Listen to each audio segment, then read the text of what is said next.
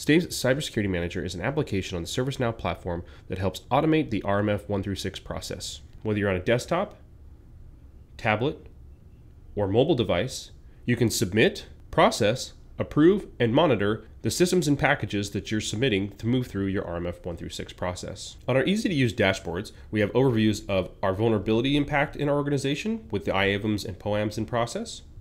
We can see our packages overviews that packages have been submitted, system statuses of those packages and where those systems are at, the package status at individual steps and where they are in the processes, and even assessments against those packages as they move through the review process and even to the audit stages. As systems are submitted, relevant data is captured to know what that system is going to contain.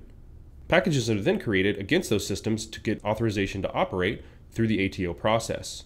For example, we have a package here where we can see the steps that are involved, the workflow running against that process, each of the stages, the data being collected, and any tasks that are being automatically generated to move this through the automated process.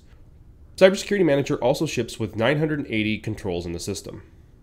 As those reusable controls are associated to a profile, and as those profiles are associated to packages, that profile then can be published to your GRC as a profile within the governance, risk, and compliance application within ServiceNow.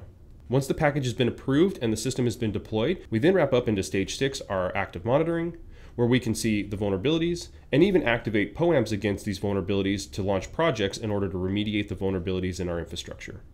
As you can see, Stave's Cybersecurity Manager is a robust but easy-to-use application on the ServiceNow platform that allows you to take the RMF 1 through 6 process that normally takes weeks down to days.